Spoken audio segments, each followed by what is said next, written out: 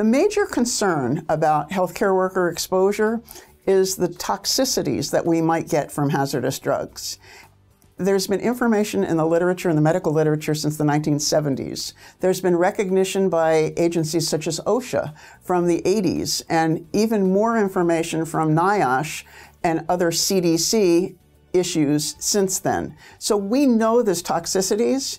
We need to make sure that those toxicities, which again largely are carcinogens or reproductive toxins, they could be affecting healthcare workers, and that's what we want to prevent.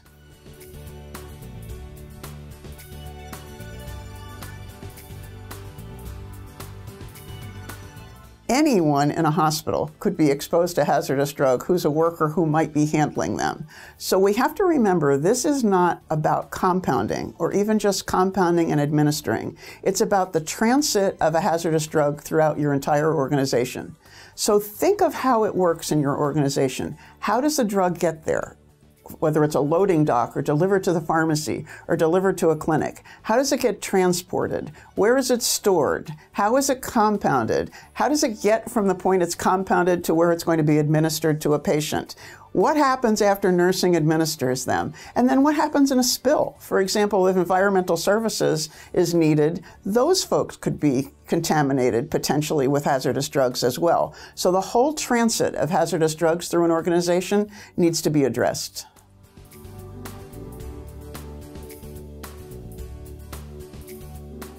Largely, the way we get exposed as healthcare workers is by touch contamination. It also could be aerosolization. So if we see a drug in a powdered form, for example, whether it's supposed to be a powder or whether it's broken, we can inhale that, and that would be an issue. There's also areas where we could ingest it, and you might say, ingest a hazardous drug? Why would I do that? But if people have touched a surface that might be in a break room, for example, and then someone goes in to eat their lunch there, that's a way that that could get ingested. The other way it is by injection, and that would be inadvertent. You get a needle stick, for example, of one of the drugs that are on the list. But largely, the biggest risk that we have is touch contamination.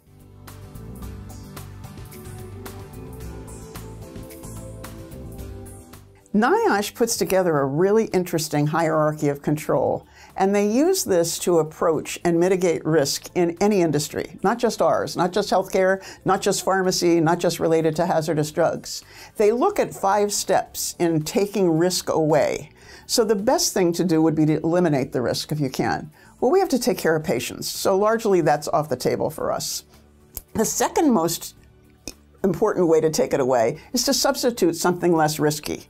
Maybe you get a new drug or dosage form that's safer than older ones. Maybe you get a new device. Maybe you get something else that protects that. But again, largely that's off the table for us.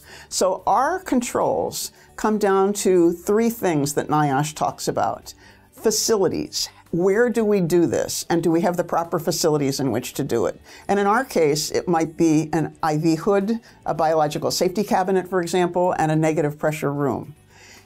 We also need administrative controls, because we can have all the greatest things there, but if people aren't using them or aren't using them correctly, then it's not working. It's not mitigating that risk. And then the other thing that's very important is the personal protective equipment. We need to make sure that people are using the right PPE, personal protective equipment, to mitigate the risks that they might be exposed to.